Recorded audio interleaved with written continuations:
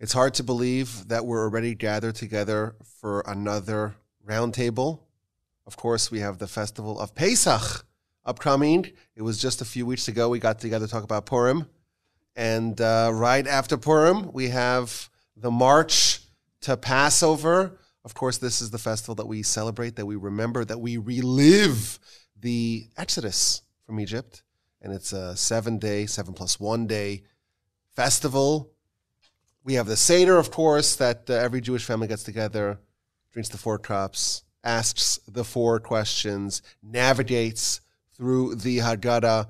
We withhold from leaven, from chometz. We eat the Matzah. There is so much happening during this festival. And of course, we thank you that you came to join us, to join the Torch Roundtable to talk about this festival. Of course, this is not going to be comprehensive.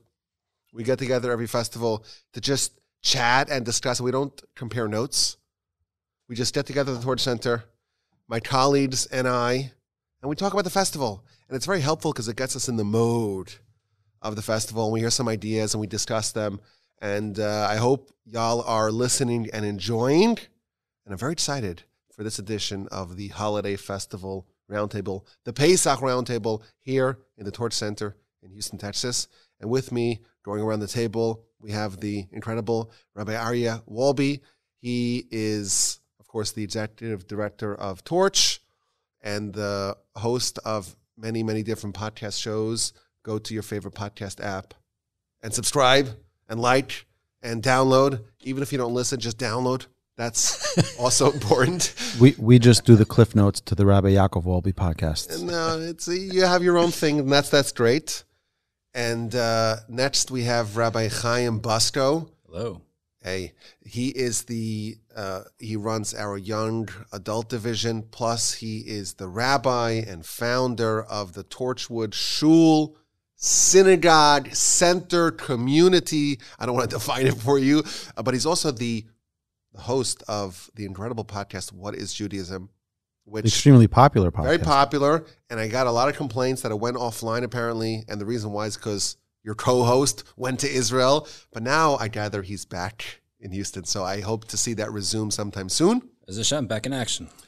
And of course, we have the now former Torch board president. Let's call it different, because if there's one... I thought you were a dictator for life. President Emeritus. If there's one title that's higher than being the president of the board of Torch, it's being the past president of the board of Torch. Oh, he's the past president.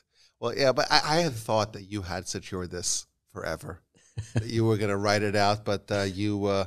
fresh blood. Yeah, we need some well, no, I think your blood is plenty fresh, but we're happy that you're still Russia? He's like president for life? No, I was thinking more like Lee Kuan Yew in Singapore, benevolent dictator for life, something like that. The Ibn Saud family, something, the Windsors in the Commonwealth. But thank you for being here, of course. Well, I do want to stake permanent ownership to the email president@torchweb.org because it's on my intro to my podcast. So yes, okay, so you can keep that. It's yours. But we could just we could give the new president at torchweb.org. Exactly. And then finally, you have me, Yaakov Wolbe. It's great to be here. We're talking about Pesach. It's the Pesach Roundtable in the Torch Center.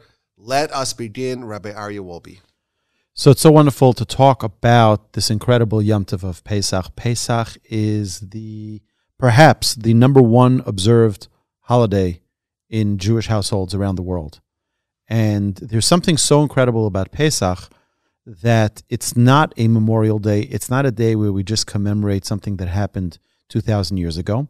But at the end of Magid, the end of the longest part of the Seder, of the Haggadah, we say, B'chol dor v'dor, in every generation, Chayev Adam liros es atzmo ki'ilu hu yatzam mitzrayim. Each person must feel as if he personally had gone out of Egypt. This, I think, is the most incredible part of the entire Seder, of the entire Haggadah. It's not just an evening where we eat fine foods, bitter herbs, matzah, and drink 4 cups of wine.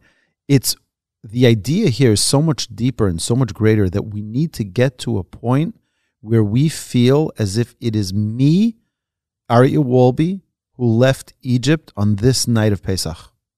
I was in Egypt and I was taken out and God split the sea for me, and all the miracles that transpired there happened to me. And that's not an easy task. I remember my grandfather telling us at the Pesach Seder that he met with Reb Chatzkel Levenstein.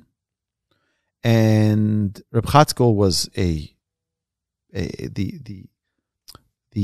icon of emunah, of real, clear faith, knowledge of Hashem. And he asked my grandfather, toughly, do you believe in Hashem? He says, of course. Do you believe in Yetzias Mitzrayim, in the Exodus from Egypt? He says, yes, of course. He says, you believe that there were 90 donkeys for every Jew that were filled with spoils, with all of the gifts that the Egyptians gave them? You believe that? He says, it's hard to imagine that, but he says, well, that's what you need to believe, because that's what happened. That means get into the mindset. I mean, think of what was going on over there. Like, imagine if we had 3.2 million people, which is approximately the size of the city of Houston, all evacuating through the sea with 90 donkeys apiece filled with merchandise, filled with the riches of Egypt. I mean, it's an unbelievable sight to behold. Can I ask, why is that so important? Why is it important to believe the dogma that this event occurred? Why is that so significant? And I have a question too.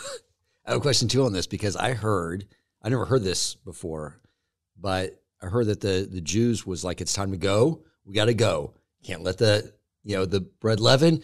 We got to get on, but let's just grab our 90 donkeys and all our wealth. So that was a commandment from the Almighty. He instructed them that for the whole night that we're going door to door, picking up everyone's gold and silver. Okay, just for the trip. We'll be back in 3 days. So and that was the divine mandate. So they had to do it. Nice. So the reason why I think it's important. important. One person who wasn't looking for gold. Moshe. That's Moshe. That's right. But he got paid back with the sapphire chips from the second tablet that he chiseled out. So God says, that's for you. Everyone else got the donkeys and all that. He was collecting the acacia wood for the tabernacle, and he was collecting the bones of Joseph that was promised to be buried in Nablus, Shechem. So, but to Rabbi Bustro's question, why is it so important? Because over here, what does it say? It says, Chayav Adam liros etz atzmo. You have to imagine yourself going out of Egypt, just the way they went out. I think that this is, to me, when I was going through the Haggadah this year, preparing for Pesach, this is something that stood out. That it's not just, let's tell the tale that happened to them. This happened to me and to you and to each and every one of us. Sitting around the Seder table, this happened to us. And to try to put ourselves in those shoes, to imagine the walls of water and all the fish in the water, and just putting ourselves into that frame of mind. This is our miracle. Ki'ilu hu yatzim Mitzrayim, the Haggadah says, as if you left Egypt. This is not Memorial Day. We don't commemorate an event that happened 3,300 years ago. This is an event that happens to each and every one of us at that Pesach Seder.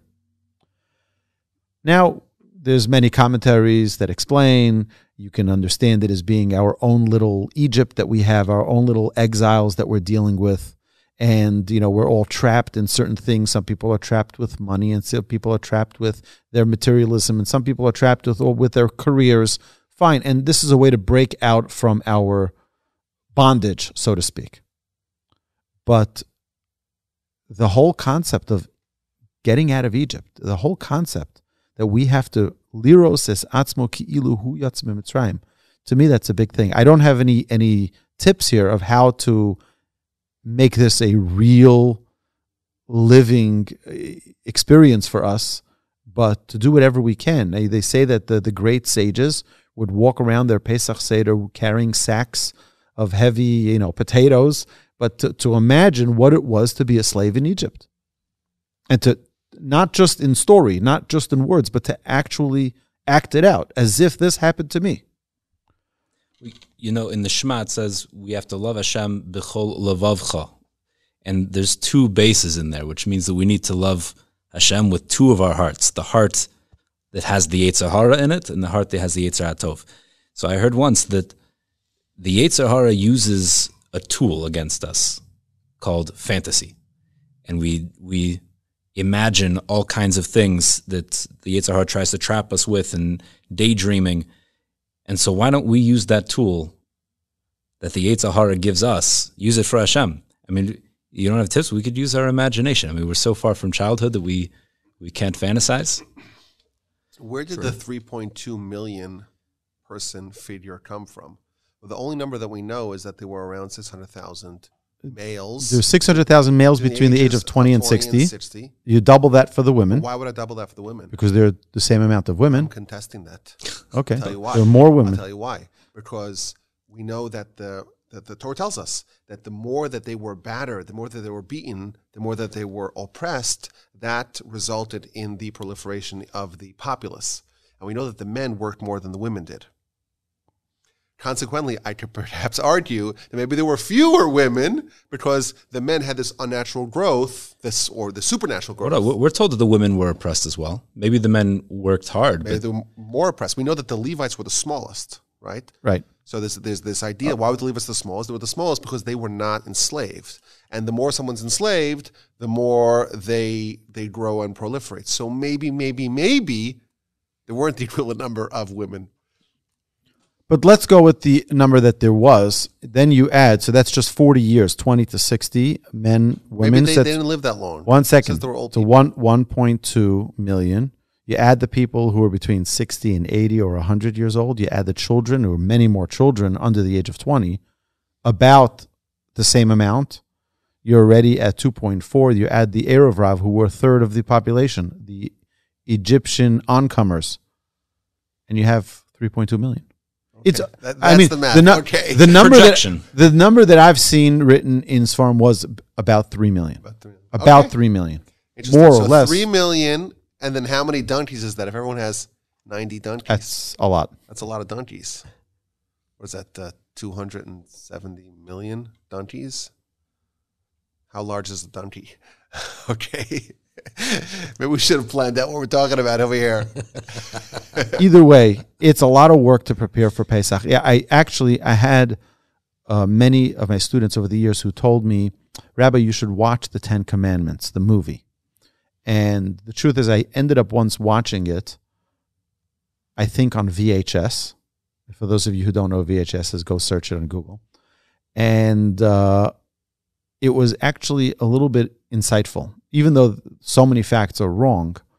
But it was insightful to give an imagery of what it may have looked like when the sea split, when the Jews left Egypt, to just get an idea in our minds. So again, it's I think the big task of Pesach is particularly because the mitzvah is to tell it to your children, to talk to them about the Seder, to make it real for them, to not just, it's a story that happened 3,300 years ago. Yeah, the Jews were slaves and now they're free and now let's eat. Is the food out already? It really is to get into a real life experience, so to speak, of what it was to experience those miracles. That's it. Very nice. Thank you so much, Rabbi Wolbe. Rabbi Bosco, you spent many, many hours preparing for your talk over here. Well, hours, maybe years. Years. I'll share something that I noticed once at my Seder a few years ago, and it struck me. And it was a big insight, and I never saw this in print anywhere. I don't know if there's any legitimacy to this, but it seems right, and you can decide for yourself. First, I had a question. We're taught by our sages, we have a tradition that only 1/5 of the Jews, and that's the larger number in this debate, but at most 1/5 of the entire Jewish population in Egypt got out. and survived and crossed over the sea and ended up receiving the Torah. Only 1/5 of the population.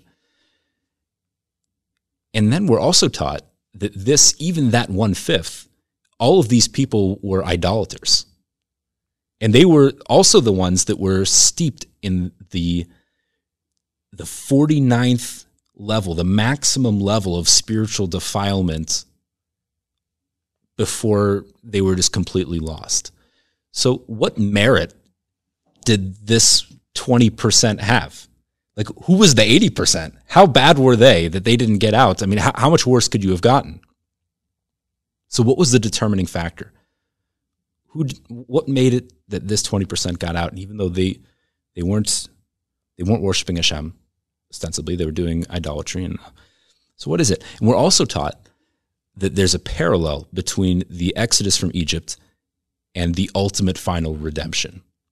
And it has been suggested that a similar event will occur, that only 20% of the Jewish population in the world will survive and will make it into the times of Mashiach. So what's going to be that determining factor? Well, I think that the answer is in the Haggadah. And it's in the section where we read about the 4 sons. And one of the 4 sons was the wicked son. And the wicked son says, "What is all of this service to you?" And he excludes himself. He says, "To you." He doesn't say to us. And you respond to him in kind. It says you break his teeth, you answer harshly, and you tell him, "Hashem did this for me. He took me out of Egypt." And you say it in an exclusive way, implying that had you been there, this wicked person, had you been there, you wouldn't have been saved. You wouldn't have been taken out. So this is the paradigm for the person that didn't make it. He must represent the 80% because he was the one that wouldn't have gotten out. And what made him the Rasha, what made him be the one that didn't get taken out? It's because he excluded himself. He said, "What is all of this service to you?" And he didn't include himself. So he said, "Yo, you're not including yourself? Then you're out." And what comes out is that this 20%, they weren't great righteous people. They were also spiritually defiled. But they had one thing going for them, is that they identified as Jewish. I'm a Jew. And that's it. So what comes out is if you're on the team, you make it. I mean, you might not have a great batting record, but you're on the team. And this is, I imagine anyone listening to this podcast is already there, identifies as Jewish. The fact that you're listening to this is a pretty good indication of that. But if you have family members, if you know anyone that is teetering on this boundary, it seems like this is the answer. I mean, the more we love Hashem and dedicate our lives to revealing Him in the world, that is our mission. But if you're looking for salvation, what's the baseline? What's going to make sure that our family gets to the next level? Just knowing that we're a Jew. Just having that. I mean, if you look at even Dasan and Aviram, 2 classic evil characters in the Bible. And these were Jews. They were terrible to Moshe. They tried to have him killed. They rebelled against him later. They took Korach's side in the great rebellion against Moses. But these people made it out. These 2 made it out, and they, in fact, were told that they even had their own private splitting of the sea for themselves. And they made it out because no matter how terrible they were, while they were taskmasters for the Egyptians, they still had compassion on their brothers. If the Jews were going to be beaten, they took it upon themselves because at the end of the day, they said, we're Jewish. So no matter what ideology a person has, no matter what kind of behavior they're engaged in, Pesach is a time, it's the great equalizer that if you're a Jew and you stand up proudly and say, I'm a Jew, you're in. That's it, final redemption. So I hope that that's a consolation for some of us. It could be at least a baseline goal for our brothers and sisters that are forgetting who we are. But you decide for yourself if that's that's something worth taking into account. Well, I absolutely love it. And I'll tell you, there's a famous midrash that says what you're saying explicitly. The midrash says, well, in what merit did the Jewish people leave? And it gives a list of things that aren't even mitzvos. It's like cultural things. They kept their Jewish name. It was Reuven and Shimon. They kept the Jewish garments. They spoke the language of the Jews. Those are not even mitzvos. I have a passing Yiddish, but like we speak English. And the garments, you buy it at, J.C. Penney. You probably go to like Nordstrom Rack, I don't know. But we buy garments that are universal garments. We do mitzvos. That's what differentiates us. The Midrash says explicitly, the merit that the Jewish people had to leave was the fact that they were distinct culturally. They were culturally. They were cultural. I can't say that word. Culturally. Okay, they were cultural. Can you say it for me? Culturally. They were that. Like Elmer Fudd, just pick a different word. Yeah. Culturally. They were Jewish. And that is the merit that they had. And I think it's a brilliant connection between the Russia. That the Russia says, oh, it's for you, it's not for me. That's why he wouldn't make it out, because he's divorcing himself from the public. And by doing that, you're part of the 80%. And in the 80-20 rule, you are out. Very amazing idea. And I think it's also nice. It's also nice to know that, we just had Purim, and you recall what you said on the Purim podcast. Not the controversial part that you said. No, in the Purim podcast, you were saying, if I'm not mistaken, what you were saying was that, if I'm not misremembering, you were saying that you grew up, you didn't know anything about Purim. Hanukkah you knew about, Pesach you knew about, but right. Purim was just totally foreign. Isn't it nice that the last bastion, so to speak, of religious observance for most Jews is everyone does a Pesach Seder? Everyone does a Pesach Seder. Everyone acknowledges this event that kind of differentiates the proto-Jews that didn't make it, the 80% that didn't make it, from the 20%. And by coming to the Seder, they're saying, I'm part of that 20%. I'm still part of this family. And maybe someone may have strayed, and they may be very distant in their behavior, but there's something I can't say it again. Culturally connecting them to their people, to their heritage, and that they're clinging to no matter what happens in their life. So it's a nice, heartening thought that you're saying, that even though there is this fear, this sword of Damocles hovering above us, saying that, hey, if Messiah comes, it's another Exodus, and it's an Exodus just like the first Exodus. 20% maybe will make it, 80% may not. It's comforting to know that, there are a lot of, I don't know what percentage is, but there are many, many, many Jews that may be distant behaviorally, religiously, spiritually. Yeah, I'd say about 20%. Keep a Seder? I'm just because. Oh, maybe I don't know, but there's definitely a lot more people that keep the Seder than do many other mitzvos. Here's my dilemma. This isn't really the model of the podcast, but let me pose this question to you based on what we're saying right now.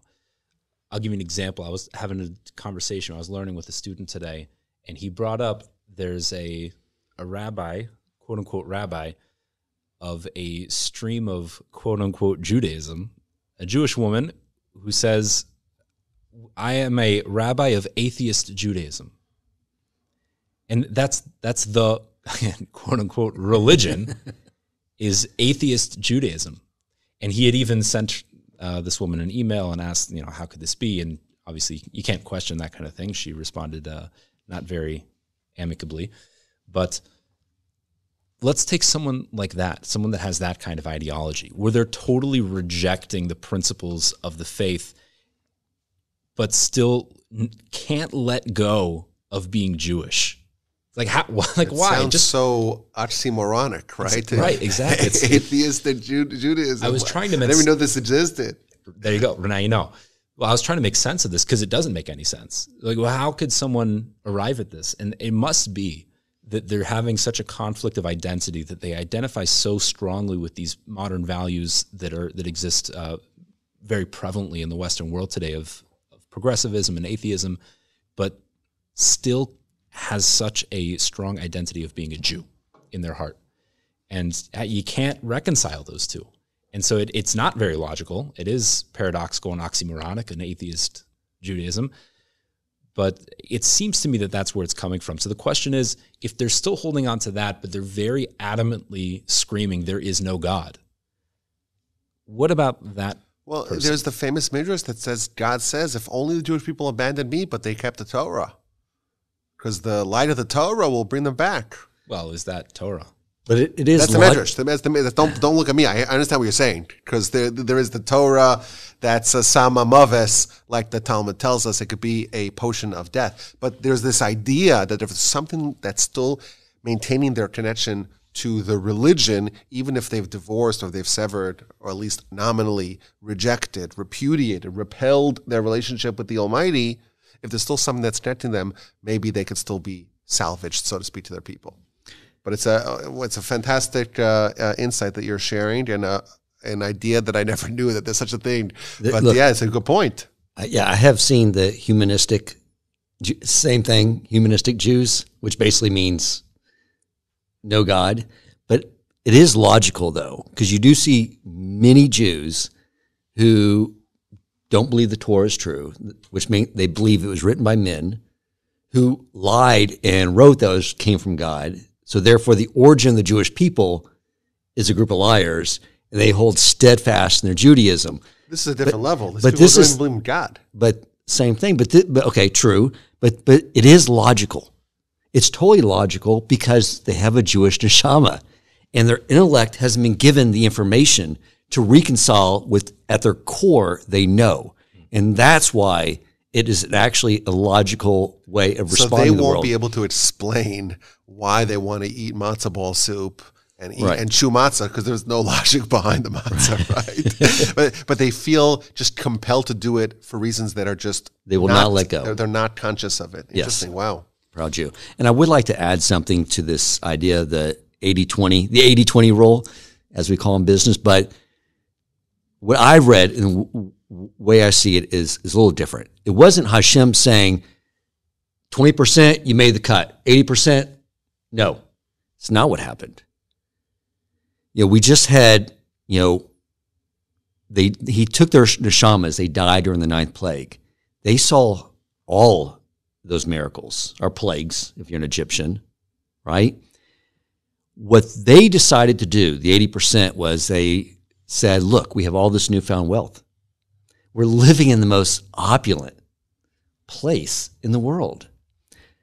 They chose not to go. And this is a very powerful idea. Those who left is because they chose. That's it. And what Hashem was saying is, you don't want to go? The whole reason I created the Jewish people is for this moment, is to follow me and to serve me. And so the 80% who didn't want to fulfill their destiny and just sort of sit back and live on the riches of Egypt now and prosperity, they weren't serving any purpose in his world.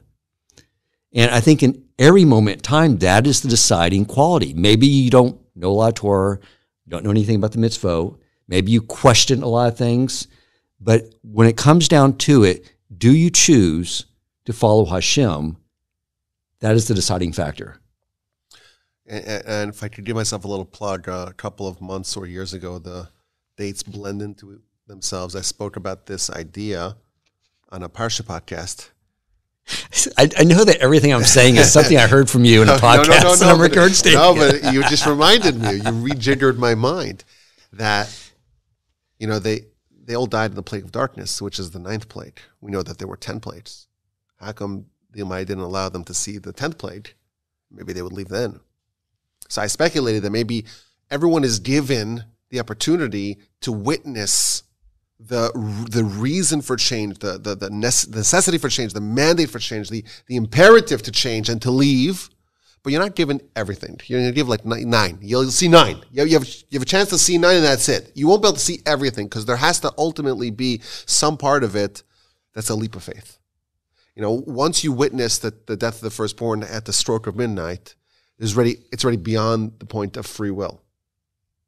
With 9, you could still say that up to 9, it's still something which is, it's pretty remarkable. We would call it miraculous, but there's still wiggle room for the heretic. And what I speculated is that there has to ultimately be some part of you that you're willing to just go into the unknown. As the verse tells us, that you went after God. Bamidbar, in a barren land, Be'eretz lo zoru, a place with no vegetation. There has to be some sort of leap that you made, and you'll be given a lot of nudges and encouragement, and you'll have the clarion call to leave, but you won't have everything that you need. Ultimately, at the end, you're going to have to lean into it and decide and opt to change. And if not, well, you're part of the 80, not the 20. Well, it's like any relationship, which Hashem was the whole reason you orchestrate all this, was you have to trust in the other party, especially after they've proven themselves to you that they're reliable and they're dedicated to you. You have to take trust, and that's what Emunah is. Now, I'm going to go in this way, the way you tell me, and the things I don't understand how they're going to work out, they're going to work out. That's the whole message of Pesach, right? My question to what you said, Rabbi Yaakov, is you saying that leap of faith, which always triggers me, because the Torah actually doesn't give us a commandment to have faith. It tells us to have knowledge of Hashem. It should be a knowledge. So we're supposed to get beyond that leap. Maybe just to get us started, we take a leap. But then the more we investigate... It's certainly rooted in logic, right? It's certainly going to be rooted in logic. But if there was no room for free will, then we're in the realm of angels or animals. Either one. Pick your choice. Right. There has to be the point where the person makes a choice. And if there is a miracle that removes the capacity for free will, like happened at the stroke of midnight, well, then there's no choice. Maybe it's not a leap of logic; it's a leap of will. Call a leap of faith, not a leap of faith, a leap of will. And yes, there's enough. There's 90% of what you need to know. It's like the great business person. You don't wait until it becomes widespread knowledge. If you wait to capitalize on some sort of business idea until it's consensus, well, you lost the opportunity. So you have to know exactly when you have enough evidence to be able to make that call, make that leap, because otherwise you're not going to be able to capitalize on the opportunity. Right. It's a similar kind of thing. If you have 100% evidence and it's all clear and it's undeniable, there's no way to wiggle out of it, well, there's no more free will anymore, and it's too late by that time, that point. So we could call it a leap that still demands some degree of free will. Certainly it's rooted in logic, but there has to be something that the person themselves contributes towards this exodus. Right. What an interesting... So this is nice. We get together and we don't talk. We don't collaborate. And all these interesting conversations come up here, and it really gets my blood flowing and the whole feeling of Pesach, and I'm starting to salivate over that matzah. Not quite. Okay. We should have been recording this. That would be nice. We got it. Okay, we got it. It's being recorded? Yeah. You can't recapture it the second time, right? Everything's being recorded by the Almighty. Oh, yes, but will it go into the podcast? Godcast. Dan. Yes, I would like to add a little more to what Rabbi Ari Wolbe was saying. When we get to the Pesach Seder, we're not trying to go through a checklist. There is something that we're there to accomplish. And if everyone stops and contemplates what is actually happening, what we're doing, and what we're going through, exactly what those Jews went through, those are things that we are all going through today. As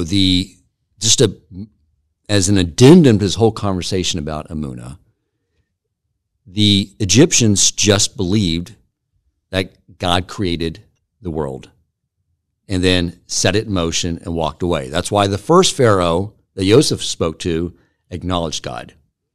When Moses came to Pharaoh,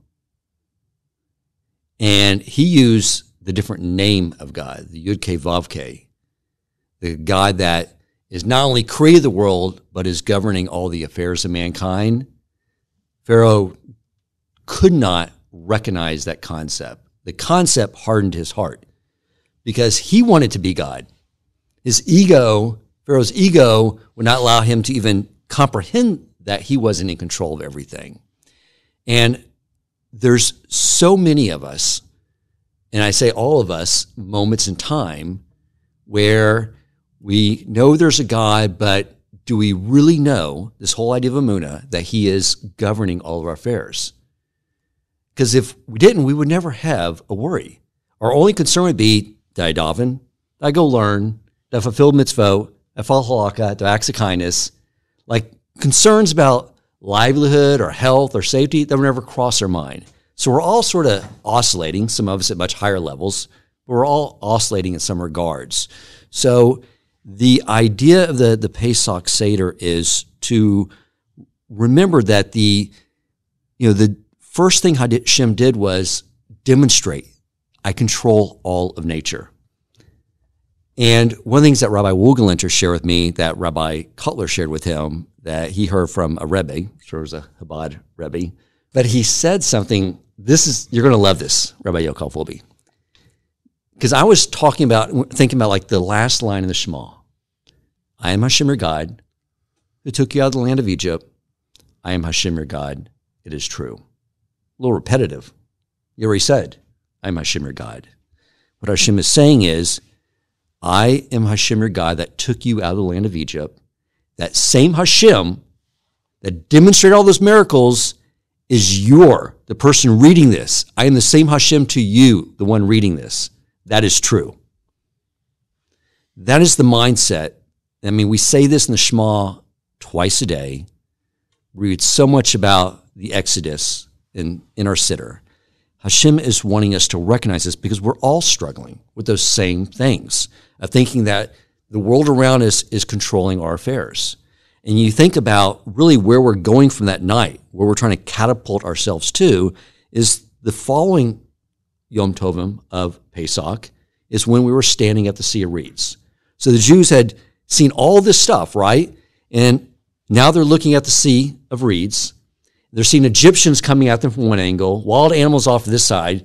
According to logic, there's no place to go. Now, Sun Tzu, in The Art of War, what he did was he put his troops in that position and said, you're either going to die or you're going to defeat the Egyptians. Burn the boats. Right, exactly. Cross the Rubicon. God says, no, that's not what you have to do. I'll fight your battles. That's not the Jews' role. He said, you walk that way. And they said, there's water. We can't live. We'll drown. And what he was showing us is that when we have Emunah, there is nothing that we can stand in our way. When we march towards him, following his will, nature becomes subservient to us. And that's the whole message here is we're going to get past those final 2 days of Pesach, and guess what we're going to go back to? Our lives. All these challenges, business and relationships and all these things. And Hashem needs to, once a year, put us back in the same situation, get us to contemplate the fact that the Hashem that took us out of Egypt and controls all nature is your Hashem. And whatever's standing in your way, you just walk forward, walk toward Shavuos to get the Torah again. And anything that you think is standing in your way, Hashem will move out of your way.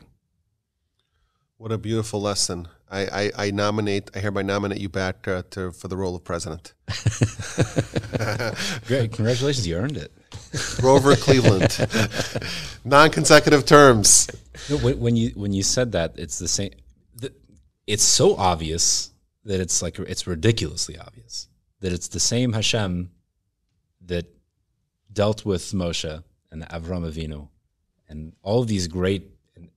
That same Hashem is my Hashem today. I mean, it's like obviously true, but my perspective is so pathetic that I haven't considered that, I guess, until, or at least as consciously as I am right now. That was eye-opening. And you think about like where Pesach ends up in the calendar, like after we get past Sukkot, it's sort of like the entire Jewish history is compressed into 1 year for us, right? We get past Sukkot and then we go into exile. First the Greek exile, Hanukkah, where there's revealed miracles. And then we go into the Babylonian exile and we have Purim, where he's wholly hidden, where we are now, right? Total darkness. He's navigating everything, moving things, but we can't see it until the outcome. And then he brings us to Pesach and says, I know you're right now in the final generation, our generation. We're in the Purim era. He's behind the scenes. And then he brings us to Pesach to remember, like, I'm still there. This is the purpose of the final exile, is what is going to make everything permanent for you, is that you can hold on and have a emunah in me even when I'm hidden. You know, during Mount Sinai, it was all pushed down and given to the Jews. This time, we are going to pull it down from the heavens because we're going to have emunah in the whole and trust in Hashem and follow him even when he's hidden. That's what's so powerful about the opportunity that I think the Jews in our generation have. And that's why I believe, following your thought of the year being the history, we know that Nisan is the month of redemption. And we were originally redeemed in Nisan, in this month, the month of Pesach. And we will be in the future redeemed, because this is when we wrap things up. And maybe it'll be this year. Hopefully it'll be this year.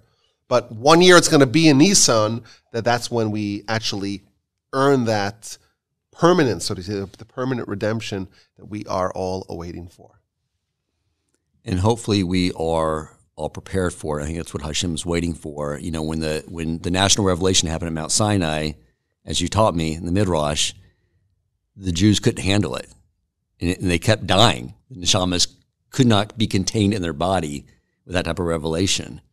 I think what Hashem is waiting for this time is when the revelation comes, you're gonna be able to hold it. Yes. Okay, so I prepared something here to share with y'all. I know I like to go at the end, or I don't know if I like to, or that's just the way it is. So most of the audience already left, so it's fine. I could say controversial stuff, spicy stuff. They wait around for you. You know that. Oh, maybe. They fast forward to this you point, are so this sweet. This is where they're starting. You are so sweet. So this is what I'm going to share, something a little bit different, but I like it. So we know there is a concept that the first time that a word appears in the Torah, it's always symbolic of the essence of that word or that idea. It's a well-known principle that's been well established in our literature and our philosophy. So I noticed that the very first time where the word matzah appears, it's in a very unusual place. Of course, matzah, that's not just the mitzvah of the festival. It's what we ate in Egypt, halach ma'anya. This is the poor man's bread we ate in Egypt. It's the food that we baked on the way out of Egypt. We ate the matzah for a couple of weeks. And the name of the festival is Chag HaMatzos. It's known as the Festival of Matzah. So matzah is Pesach, like those are synonymous. The first time it appears is a very unusual place, chapter 19 of the book of Genesis. Of course, the book of Exodus is when the second time it appears. It appears once in the book of Genesis, in a very strange, unusual place. It appears in the story of Lot.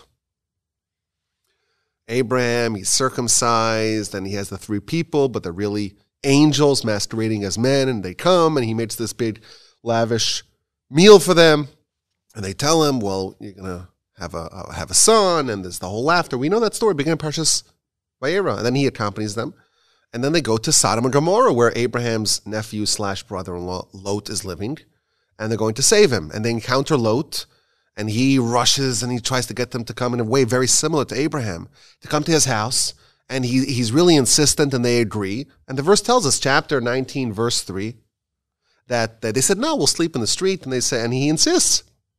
And I said, okay, you insist enough. Even the angels, right? If you push the envelope hard enough, even the angels will yield, will capitulate, will succumb. And it says that he made them a mishteh, vayas lahem mishteh. He made them a banquet. Umatzos afa vayochelu. And he baked for them matzah, and they ate. Matzah, matzos, plural, matzos. And Rashi says, oh, it was Pesach. And that's why he baked them matzos. Now, of course, this is fascinating because this is exactly a year before Isaac was born.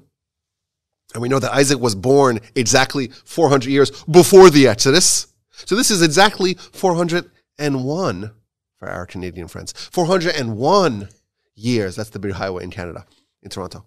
401 years before the Exodus. And he's baking matzah because it's Pesach, which is a mind-bending idea, which we've talked about in previous podcasts, not to toot my own catalog. But we spoke about this in previous podcasts, that there's something about this day. This day was always Pesach. It was always Pesach. And the way you celebrate Pesach always is with matzah. And everyone knew that. Abraham, well, not everyone, but Abraham knew that. Certainly Isaac knew that as well. And even Lot knew that. This was the day that's designated for redemption, and thus when the time came, it was brought to full expression with the actual Exodus. But just a fascinating thing, Rashi tells us, according to the Midrash, it was Pesach. Now, interestingly, that same day, these same angels were by Abraham, and the verse tells us that he baked them bread. So I saw someone speculate, well, that was before it was Pesach, and that was already the night, it's not at Pesach. So this event is happening the night of Pesach, the baking matzah. Fascinating. But to me, it's interesting. The very first time where matzah appears, where Pesach appears in the Torah, it's with Lot in Sodom and Gomorrah, with the angels coming, and they're going to destroy that city that night, that same night that Egypt gets destroyed, and the Jewish people flee. Sodom and Gomorrah gets destroyed, and Lot flees with moderate success, shall we say, or checkered success, because his wife turns into a pillar of salt, his daughters survive. We know the story. So isn't it interesting that, Lot, he's the first person who bakes matzah? Isn't that a surprising thing? I also noticed, after he leaves, he finds himself in a cave with his daughters, and he drinks a lot of wine in 2 successive nights, which does seem, maybe reminds us sometimes of the Seder, but that's just maybe incidental. We also know that Lot, with his daughters, becomes the forebearer of Moab. And Moab, that's where Ruth comes from. And that's very significant because Ruth is the great-grandmother of David. And David gives us Solomon, which gives us Messiah. So Lot is a very significant character because he is the antecedent of Messiah. There's something about Lot that makes him worthy, at least in a small percentage, of being the forefather of David and Messiah. It's an astonishing thing. So Lot is important. He represents something very noteworthy. Obviously, the Torah gives him a lot of attention. He's the first time we hear about matzah, and he also happens to be the first, happens to be one of the antecedents of Messiah. So I was trying to figure out, what about Lot is similar, as symbolic of matzah, of Pesach, and what's the redeeming qualities? And we kind of have to struggle to find something about him that's good, that's admirable. So I did think, it's obviously you say, well, he did kindness, Abraham did kindness, and Lot in a very similar way, even though Lot's a little corrupted because he offers his daughters, take my daughters, do whatever you want to them. So it seems like it's a little bit warped, but he does do kindness on an Abrahamic kind of level. If you compare the story of Abraham running to them and bowing before them, washing their feet, it's very similar how those stories are structured. My grandfather, blessed memory, used to say that Lot went to Sodom because he wanted to be like Abraham, to bring the sinners of Sodom back to God. Now, Abraham was very close to Sodom. He was right in the outskirts of the cities, and that's why he had to relocate. Chapter 20, verse 1 of the book of Genesis, he had to relocate because now Sodom and Gomorrah is destroyed, and now he has to find a new place to pitch his tent and to spread his craft of faith. So there's a lot of positive things that we could perhaps say about Lot. But I think, and this harkens back to what was mentioned earlier, I think that the quality of Lot, maybe the greatest quality, is that he changed. He was in Sodom and Gomorrah, and he was appointed as the justice. He was the leader. And then he's told it's time to leave, and he doesn't have the benefit of 9 plagues. He doesn't have any of that. And the angels come, and he leaves, and he tries to get his sons-in-law to come and his matadors. It doesn't work. He grabs what he can, and he hustles out of there. He abandoned his home territory, the place where he had settled. He left all of his stuff behind. He left his comfort zone. He even left his married daughters. He did what we're trying to emulate, so to speak, or what we did emulate, what the 20% emulated in Egypt, and what we're trying to take away from this festival. We know the Talmud tells us that one of the nicknames of the Yetzer Hara, the evil inclination, is chometz. It's the sa'ar shebe'isa. It's the leaven in the bread. And of course, it's not a coincidence. And when we spend the whole time before Pesach looking in every nook and cranny of our house for chometz, of course, that's supposed to be understood on a more homiletical level, that within us, we also have a Yetzer Hara, and it's squatting inside of us, and we're trying to remove it. And it's kind of insidious, and it's widespread and covers every part of us, and we have to kind of look through every nook and cranny and find out where exactly is the Yetzer Hara operating within us. And what do we see? Jewish people, they left Egypt. They hustled out of there. They kind of departed. The Rambam famously says that the Paro is also symbolic of the Yetzer Hara. Paro is also symbolic of the Yetzer Hara. They left the Yetzer Hara behind. 20% who were brave enough. And that's what Lot did. And you think about matzah. What's matzah? Matzah is bread, right? But it's bread missing something. It's missing, there's an absence. There's not a speck of leaven. There's not a speck of Yetzer Hara. There's not a speck of Sodom. And that, I think, is the central element of Exodus and matzah and Pesach. And that is that, if it was Pesach 400 years before the Exodus, it means that there's something about this day that still exists for us today. And this is a theme that, of course, was featured many times here. There's something about this day for us right now. It's not just looking back and remembering or envisioning. It's we have to leave. We have to find the area of our life, the Sodom, the leaven of the bread, the Egypt within us, and we have to abandon it, and we have to be like Lot in a small way, to become someone new, to change. And I think Lot is a very good person to represent this. If he remained corrupt. Exactly. I'm going to say that. He was wicked. Right? He was wicked. Some of us may say, Abraham. I can't match up to Abraham. Yes, I'm supposed to aspire to Abraham, Moshe. But it's very hard for us to say, we'll be like these great titans. Lot is someone that we could all identify. He's got plenty of flaws. And we can even look at his flaws and say, you know what? Some of his flaws, thank God, I don't have. Mm-hmm.